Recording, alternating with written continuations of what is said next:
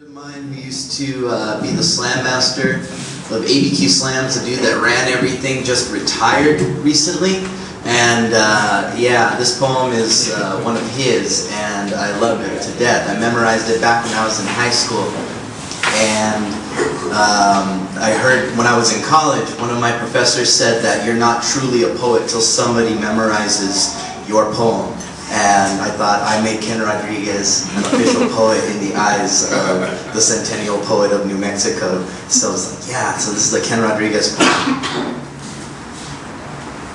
The Chihuahuas are coming! The Chihuahuas are coming! Heed my warnings, gente, people. El noche del Chihuahua, the night of the Chihuahua approaches. The gory eve when the wee dogs will come to avenge their ancestors' passing, when their meat was harvested and stuffed into tortillas. Long before one of their own became a nationally recognized spokesdog, lobbying for the entrance of the phrase, Yo quiero Taco Bell, into the American lexicon, taking its place among other Spanish words which have been English immersed. Words like macho, nachos, tacos, y con muchas gracias a Gerardo, rico, suave.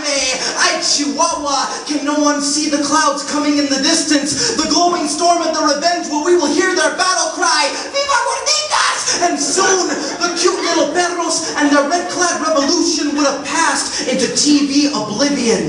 Then and only then will a gran jefe de perros pequeños mexicanos, El Chihuahua, pronounce his tribe's true intentions. Standing at a podium built from the ill-gained profits of the PepsiCo Corporation. Money's called out the pocket change of gabachos who thought the hot sauce they got at the drive-thru last night is the worst of their future fears. With blood-red flags fluttering in the distance, El Chihuahua will pronounce his tribe's true intentions, his voice growing into an ominous baritone.